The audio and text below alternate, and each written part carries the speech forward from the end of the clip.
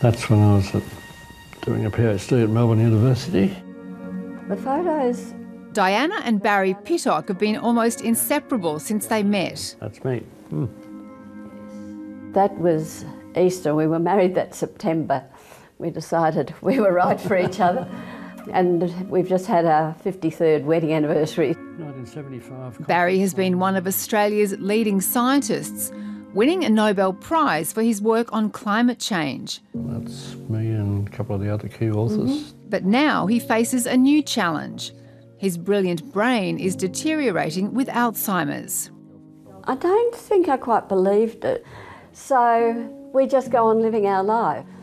Now it's a new normal, if you like. I need to write notes for myself all the time. It's not just a shopping list, but what the schedule is for the day. And anybody that I've got to contact. And if you're introduced to somebody, I've got to sort of say it over and over again in my mind and try and lodge it there, but recalling it is very difficult. Yes, look, the sculpture. 1 in 10 Australians over the age of 65 have dementia, with 250 people told each day they have the condition. Despite the efforts of scientists around the world, there are still no treatments which can stop Alzheimer's from getting worse. Max McGowan knows only too well what living with Alzheimer's is like. His mother Gladys was diagnosed when she was 91. Well, I hope I don't get it, but I've got an elder brother and sister. But touch wood, none of us are showing any real symptoms of it. And I've seen it round in other people who are unaware of it happening, and I just hope it's not me one day. Today, he's having scans to see if he has the first stages of the condition. How do you feel about having the scans today? Well, I'm a bit wary, I guess, because it could be a bit like knowing what the future holds. For the past few decades, research mainly focused on a particular plaque in the brain called amyloid. It blocks the neurons from communicating.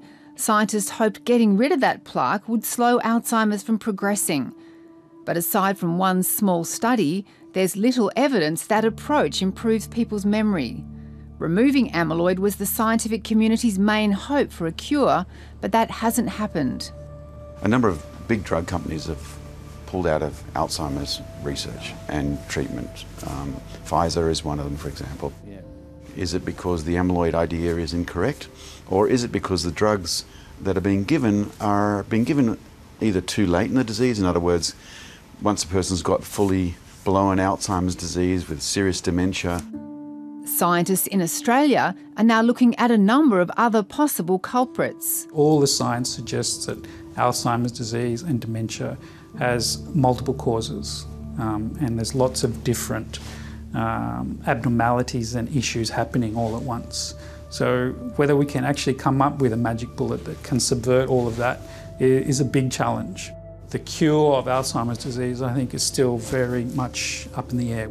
This is more another way of showing. But there is hope. What is this scan showing us? So this is a scan through the brain. Professor Stephen McFarlane is leading a study into a new drug called Anavex 273. There's a lot of holes in the whole amyloid hypothesis. It's all been targeted towards removing the plaque. This starts way back prior to the plaque being formed and prevents the formation of these toxic proteins at their core. So it doesn't just... As well as removing plaque, the new drug sweeps away inflammation in the brain, and the early results have been promising. We've had people who've previously been accomplished painters, artists, piano players who've resumed those activities. Those sorts of improvements are much more meaningful in my view because they illustrate sort of really life-changing benefits to the person. Archives from the... Barry Pittock is taking part in the drug trial.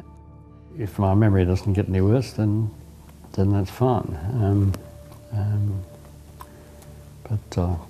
Yeah, the main thing is to prevent it getting worse. the things that we know. These scans show the impact of Alzheimer's on Barry's brain. We see a bit of shrinkage normally as people age, because we lose about 10,000 brain cells a day after the age of 40, but this degree of shrinkage in a man of Barry's age is significant for him.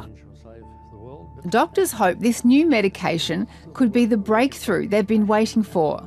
If the trial is as successful as it could be, and if the results of the first smaller scale study, which wasn't placebo controlled, are replicated, and they're big ifs, but if those hopes hold true, then we will finally have a disease modifying drug that can arrest or hopefully improve the course of the disease going forward.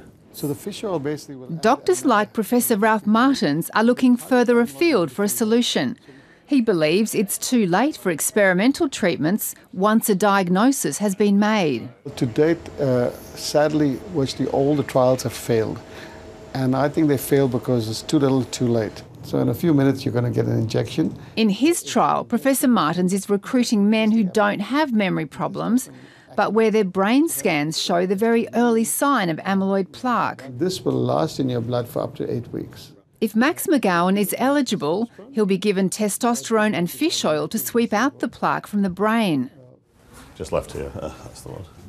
He's back today to see urologist Dr. David Gillette to get the results.